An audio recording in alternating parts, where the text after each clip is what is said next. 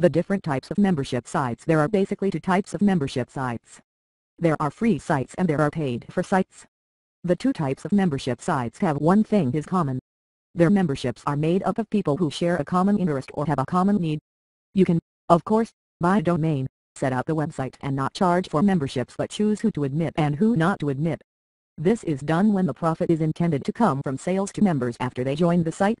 There are free network sites that might be used for your purposes. Two examples of free membership sites are group sites on MSN and groups on Yahoo. It costs nothing to set these sites up and there is no charge at all for a person to join.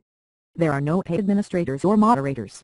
Each site sets its own rules for how to join and the code of conduct for the site. The site topics are many and varied. There are many support sites for those with health problems or concerns and for those who have suffered the loss of loved ones. There are sites for those who are passionate about crafts like quilting or woodworking. There are sites for those who love to travel.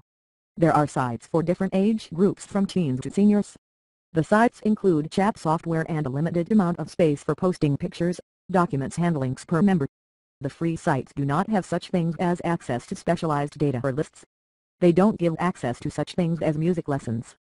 Paid-for membership sites are set up by businesses or individuals with the objective of making money by supplying hard-to-find information, access to specialized data or lists, or instruction in various fields.